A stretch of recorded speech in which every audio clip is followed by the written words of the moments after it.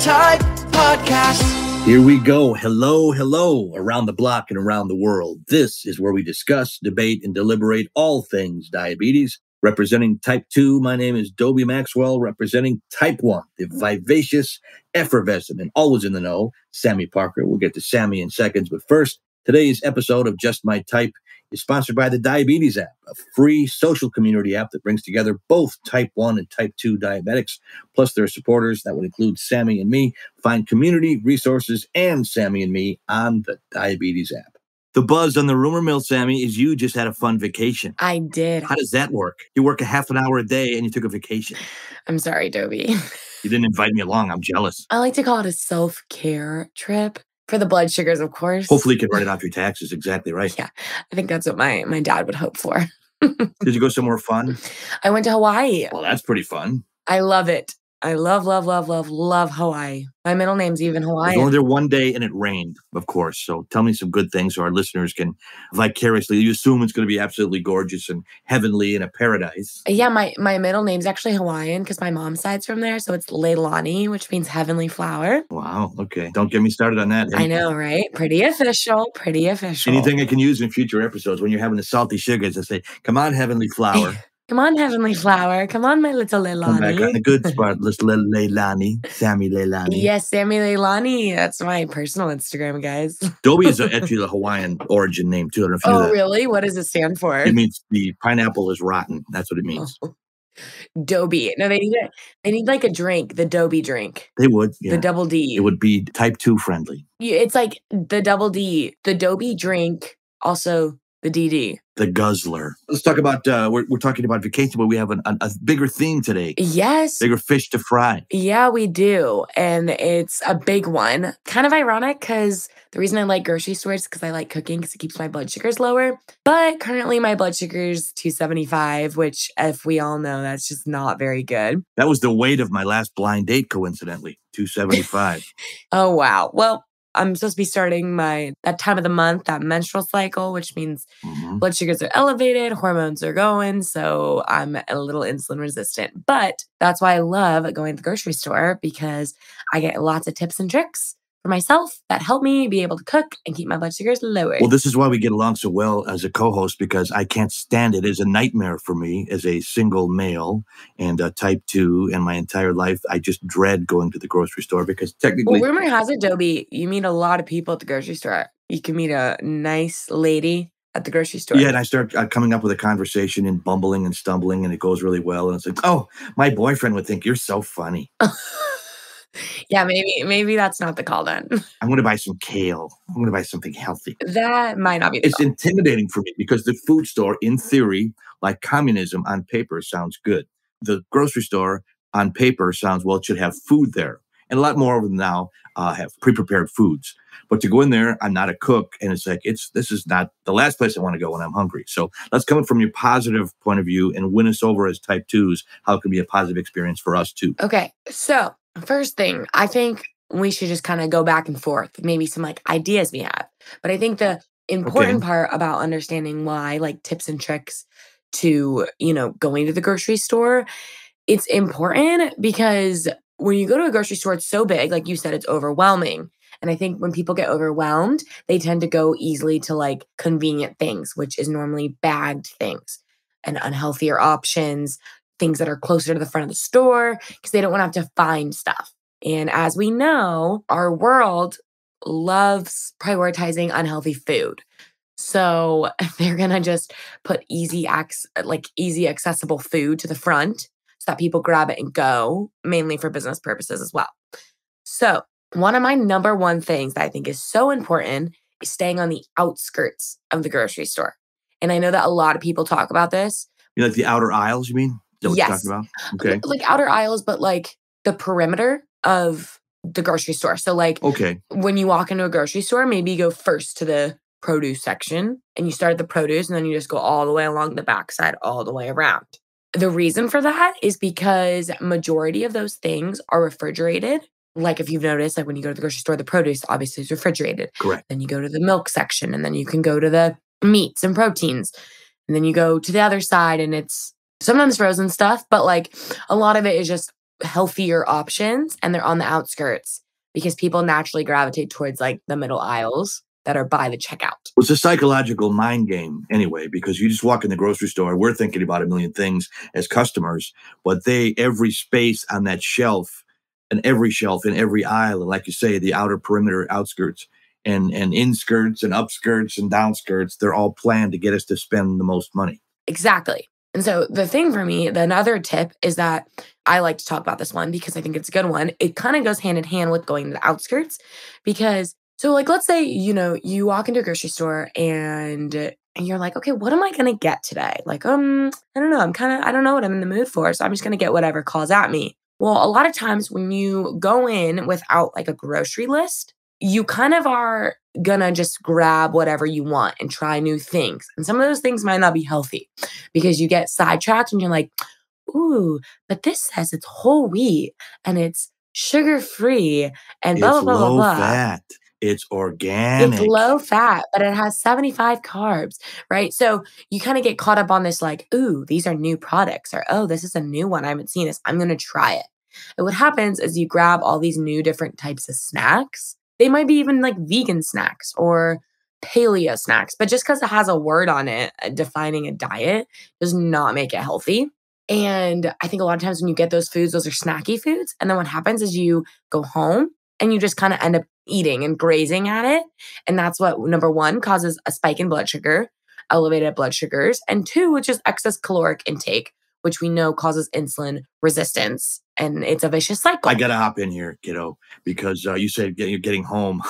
Doesn't leave the car. I'm in the freeway chowing down, reaching down in the bag. Ooh, this looks good. Cheese. Hey, it's gonna freeze or thaw out, so you have to eat it. Yeah. And here's the thing: I want to get our listeners on the same page because most of our listeners are in North America, and some are other places, are granted. And the United States, especially, I can't speak for Canada, puts unhealthy things, and there's different laws about what you can say. So it's really a trick game when you go to the grocery store. And I'm trying to think, okay, a plan, one of the tips that I had come up with too is shop with a list. But the first one I want to throw in there, and I learned this from my grandparents that raised me. They grew up in the greatest generation and the Great Depression, and we wouldn't go out to eat very often. But when we did, we would go grocery shopping completely after that. And their tip was never go grocery shopping on an empty when stomach. you're hungry. Because you will buy anything and everything that you don't need. It's like, oh, chocolate-covered liver dipped in guacamole. I need a 6-pack of that because you're hungry. But when you go in there full, then it's like, okay, you have a much better mindset as to, okay, I'm going to buy what I need, not just I'm hungry now. I thought that was a wonderful tip. And I learned it when I was 8 years old. I think it's a great one. That's very true because I'll even go in the grocery store sometimes if like I come back from a trip. Like even my mom's going to the grocery store today. And in my head, I was like, it's so funny because if I was to go on an empty stomach, I'd be like, I'm going to get 4 cantaloupes and I'm going to get this and that and this and that. Sure. Because I'm so hungry and then I get so excited and I get home and I just start plowing down on it. And then I'm like, oh, I'm full. I'm like, oh, my stomach hurts. So I think that's a really good one though. So the first one is, stay on the outskirts. The second one for me is create a grocery list. And the other one that I think is also really important is processed foods have a very long shelf life. Mm-hmm. You could get a bag of chips and be like, I'm going to save this for the 4th of July. And like, that's not till July and we're in May. So to me, anything that has a shelf life of longer than, well, okay, hold on. I take that back.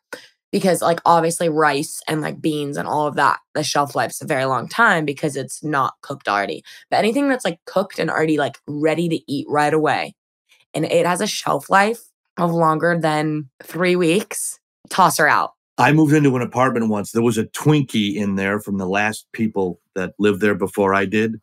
And I bet somebody could have eaten it and not known the difference. I didn't have the guts to try, but it was on the shelf, a Twinkie wrapped up. And I'm thinking I could probably eat this and not even know the difference. No, and it's so bad. So we did this experiment when I was in my, I think I was in my undergrad, like at Pepperdine, and it was my freshman year. And we put like, I think it was like a fast food restaurant of fries, and we put them underneath like one of those like cake glass cases. And it stayed for 3 months.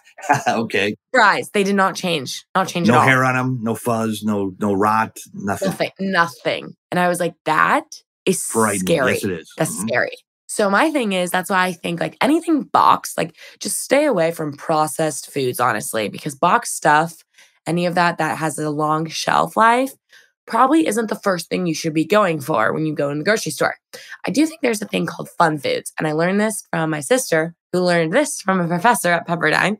And she calls unhealthy foods like people are like, oh, well, that's unhealthy or that, oh, that's bad for you. She calls those fun foods. Okay. And fun foods are limited. Her name is Sunny Delano, and she calls them fun foods. Fun foods. Yes. So, like a fun food would be, dried mango for me is a fun food. I got to disagree with you. Mango is not a fun food. Mango is an exotic food. Okay, let me explain. So, mango, regular mango, I eat all the time, nonstop. I just ate a whole bowl of mango. That's probably why I'm 275. But that is not mango. It's dried mango because dried mango for type 1 diabetics is like, it's like a diasuicidal. Your blood sugars just stay up and they don't drop. But you have to know that. Like when you eat it, you're like, okay. And that's fun. It's dried mango. Your blood sugar is going to go high because it's like so compacted and dried out of water that all the sugar is so dense in sugar and carbs that you just stay so high. Like it doesn't come back down. So that's why I call it a fun food. Diabetes fun food, I should say. But a fun food, typically it would be like, yes, our producer Elizabeth said a Pop-Tart. Or like I personally, a fun food that's not for diabetes reasons would be a Snickerdoodle. That's a fun food. That's just fun to say. Snickerdoodle. Come here, my little Snickerdoodle. Come here, my Snickerdoodle. That's something to say. Married couples say that. Hey, Snickerdoodle. Yeah, that is true. That's Could so you give true. me some dried mangoes, please? Yeah, I mean, honestly. So that's what I call, I think, noticing like, okay, I'm going to go and start at the outskirts, get everything I need. And then this trip to the grocery store, obviously like, okay, shelf life, I take that back. Like condiments. Condiments obviously last longer than 3 weeks. That's like a known thing. But I'm saying like food, like substantial food that has a shelf life like bread. That long. I was heard if bread doesn't mold within 3 days, you shouldn't eat it. Don't know if that's a myth, a rumor. I read an article with that. And the best breads have preservatives in it because if you're a parent, you want to pack the kids' lunch. No, I totally agree with you. Even the healthy bread that they're like, it's whole wheat, it's seeds and grains. I'm like, really? Because this bread has lasted 2 weeks. But that's why I think otherwise, maybe go in with the grocery store and be like, okay, today I'm going to give myself 2 fun foods to pick. And those are your 2 fun foods. So you can allow yourself more than one fun food a day, a week, a month, a year? No, I think it's more like each grocery trip, you're like, okay, this grocery trip I get 2. Oh. But if you go grocery shopping the next time and you're going to go in another week, then maybe only pick 1 fun food. Okay, how important do you think freshness is when you shop? Like, sometimes you get stuff that's not so fresh. You get a little discount. As a single, self-employed person, I have to watch a budget. And I go in there thinking, okay, it doesn't have that much hair on it. I think I can buy it and eat it within a couple of days, blah, blah, blah. So I look at coupons. So like freshness as in what specifically? What kind of food of fresh? Produce. Okay. That's a good example of that. What would it say? Would it say like $5 because it's expired tomorrow? No, but I mean, bananas. You time your bananas. They're a little bit brown. The green ones might last, I don't know, a week, 10 days. I don't know how long it is. Okay, so I'm going to be honest. I actually I like spotted bananas better. I make some. You and my Aunt Charlene. She liked having hair on them. They were disgusting. She cut them up, put on her cereal. Oh my God, they're amazing. The spotted ones are so much better than the green ones. They're funky. They're nasty. No, they're so Wouldn't sweet. feed them to a drunk monkey. I love them. So I prefer those. Okay, well, that's why we differ. But I don't think freshness, depending what it is, like I don't think it really, like honestly. Meat. Well. You don't eat meat. I don't eat meat, but I'm a firm believer as far as freshness goes. To be completely honest, there's nothing in meat that the only way it would be genuinely unhealthy is if you are like it's spoiled or like bad meat. But otherwise, like I hate to say this. And that would be like a heat issue. Yeah. Like meat already has negative effects on health. Like it does scientifically, like red meat, not eaten in moderation. So I don't really think it necessarily matters if it's like freshly cut or freshly not. I think it more matters of like, this is going to taste better than the other thing. But I think like, as far as going like freshness with diabetes, I definitely think certain foods are more beneficial for maybe not as fresh. So like I said, bananas, weirdly, green bananas, they're great for diabetics actually, because they don't cause a blood sugar spike. But spotted bananas are not as starchy. So they like, your blood sugar will go up, but then it comes back down. So like I would say for a diabetic, waiting and getting like not as fresh bananas is better. So certain foods, are different depending on the type of food and what it is. So what do you think the best foods for diabetics are at a grocery store? Because it's overwhelming to me. There's a million things in there, and where I shop, and I think a lot of Americans do, there's these huge mega grocery stores. Not only grocery stores, they have department stores attached to them. So depending on where you go, diabetic friendly, I think 99% of the stuff I don't think I can eat. So here's what I'm going to say about that. I think there's a variety of foods that diabetics can find that are pretty easy too. And I think the number one ones that are very, very, very cheap is beans. Okay. That's the number one. Number two is rice. The third one, any vegetable. Does not matter what it is, any vegetable or any fruit. I would say the most beneficial and probably cheapest would be like, again, bananas or apples. Apples have really gone up. Really? Everything's going up.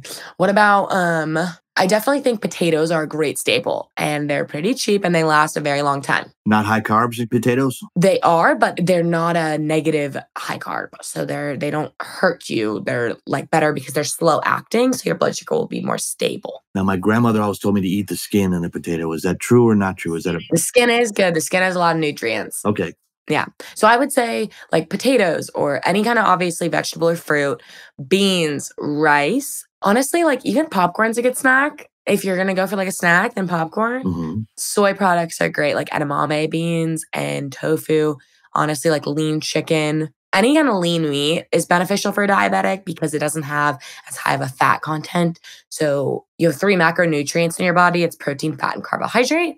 And if you bind a protein and a fat together with a carbohydrate, it's just a lot going against a diabetic. So having either a high protein and a low fat or a higher fat and a low protein is more beneficial than having a high protein and a high fat. That's a good tip. I'm going to write that one down. Yeah. So I think like if you were to get more of like a lean protein, that'd be better. I'm trying to think of other foods that I really like. I do like not dried fruit. Well, I do like dried fruit, but I like frozen fruit a lot. Frozen fruit. Mm-hmm. I love it. I gotta believe it's got a longer shelf life. 1000%. Like frozen mango is my favorite thing because I eat it like it's my ice cream. Do you eat it frozen? Do you let it thaw out? Is that a stupid question? Yes, it is. No, it's definitely not because I definitely eat it frozen. I mean, obviously, like I can chew into it. Fruit's not supposed to crunch, is it? No. So if it's frozen, it crunches. Yeah, but I don't eat it completely frozen. So yeah, I guess I wait for it to thaw for like 2 minutes. All right. If you really want my secret tip, I microwave it. You microwave mangoes. I microwave frozen. Don't tell anybody. Listeners, you heard it from the Hawaiian flower. What is it? What is your name? The heavenly flower. Leilani?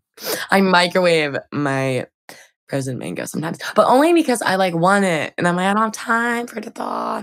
So I just like let it kind of like, But yeah, so those are, I would say, Dobie, your best bet would be like getting beans, rice, or quinoa. Quinoa. That's what I meant to say.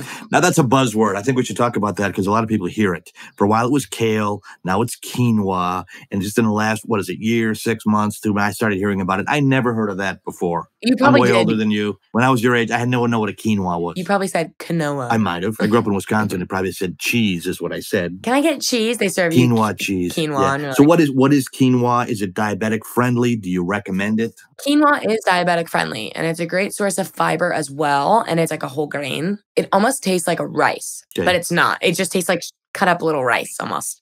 But it's really, really, really yummy and it's a good carbohydrate source and gives you a lot of fuel and has a lower glycemic index, which means it does not cause a blood sugar spike. Quinoa also has some protein, which is great. I personally love quinoa, like a salad with quinoa, edamame beans. So would it be like a soy, same benefits as soy? Soy's got a lot of got some protein in it. Yeah. Edamame maybe? Quinoa doesn't have soy, but it would be great like to eat a nice big salad, guys, with quinoa, edamame beans, and some vegetables. And hot fudge on the top. Lemon juice, no Dobie, not hot fudge. Organic hot fudge. Organic hot fudge. Yeah.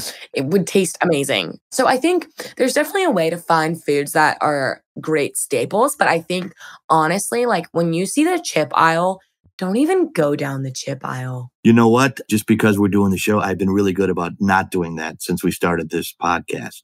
And I hope our listeners are the same way. It's like just to be aware of it. I don't go down there. Exactly what you said. It's like, get behind the Satan. I'm not going down that because I'll have a whole cart full of that stuff. Yeah, and my mom used to tell me this. She'd be like, she still says it.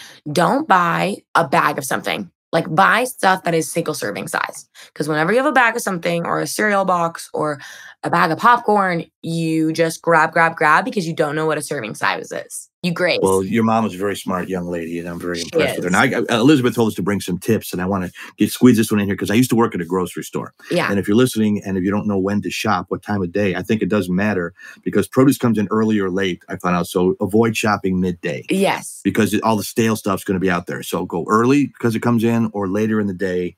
And I learned that from experience. So hopefully that'll pass along something for I think that's a great you one. want to get fresh. You don't want your stale quinoa. No. I mean, you like your brown bananas, but nobody else does. Yeah, Dobie, that's honestly a great tip. We try to help. I love it. I learned from you. We try to help. It's give and take. We give and take here. The Diabetes app is an online community platform that was created to help people living with diabetes find support and information in one spot. And on the Diabetes app, you can join groups and connect with other people all over the world who are also living with diabetes. I mean, for me, whenever I have a bad day, I find myself scrolling through the mental wellness group, just to reassure myself that I'm not alone. The Diabetes app has a resource section where you can find articles, recipes, tips, and tricks for managing your diabetes. Download the Diabetes app today and connect with us right on the app. DietStrong is an online telehealth platform that connects you to medical and holistic professionals to help you manage your diabetes. Find registered dietitians, nutritionists, certified diabetes educators, and more without the hassle of having to go into a doctor's office. Wait. You mean a lazy bum like me can have appointments right from my computer? Sign me up. That's right, Dobie. And this week, our listeners can use promo code JMT25 for 25% off their first visit. Yeah, don't try to cheat and go to JMT26 because you're not going to get 26. It's 25. Go to www.diastronghealth.com. That's www.diastronghealth.com.